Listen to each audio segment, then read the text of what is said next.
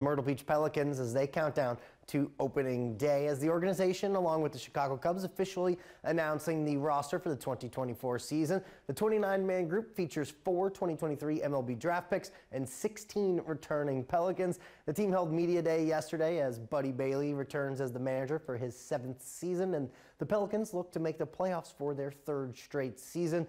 And the players who made the roster know just how important it is to get together as a team. We all like to hang out together and get to know each other better, and even in the clubhouse, we always try to involve each other with everything because team chemistry is very important in winning games and having a good program. I mean, there's nothing better than playing with the guys. I mean, we worked all month, and it's going to be a blessing to come out and play games against other teams and compete as a team. So that's what I'm looking forward to most.